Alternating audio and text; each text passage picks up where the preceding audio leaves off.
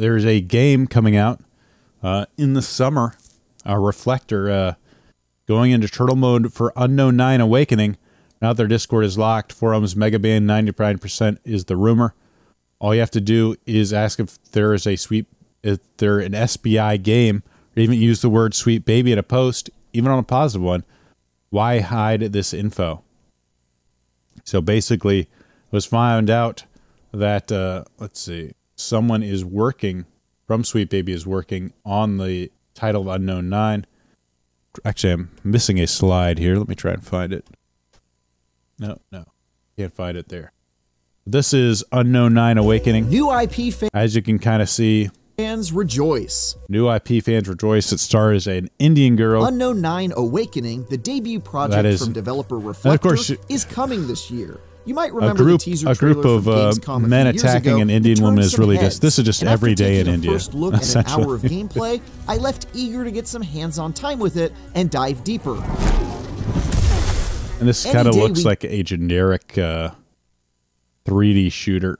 Actually, it's kind of interesting looking at some of the stuff she has. Back into your own body and watch your violent she has this unfold. Technique where she can go into people's bodies. In the demo I saw, this cheeky tactic and she takes over and then can do like these actions.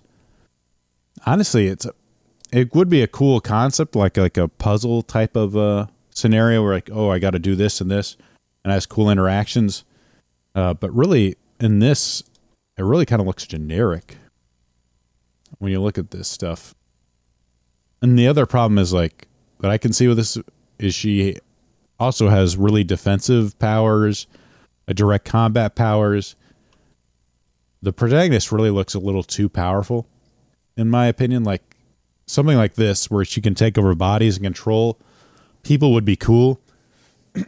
If the character itself was kind of weak, you know, died easily.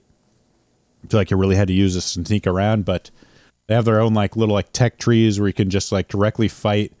Oh, they mentioned one of my favorite thing in a 3D game is you can do a parry system. Perfect parry mechanic. Yes, parry mechanics. My favorite thing. Each of these is a parry mechanic on games. I love it. I love when these 3D games have parries in it. Actually, that is one of my pet peeves.